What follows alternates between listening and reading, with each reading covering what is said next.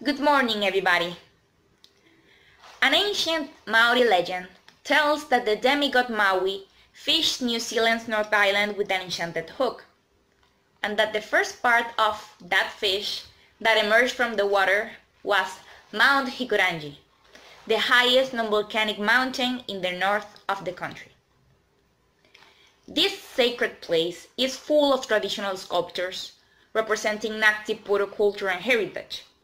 However, the most amazing thing about this place is that it is recognized as the first point in New Zealand, and therefore in the world, to greet the morning sun. Have you ever had such a privilege? Welcome to Mount Hikurangi. Welcome to the world's House of the Rising Sun.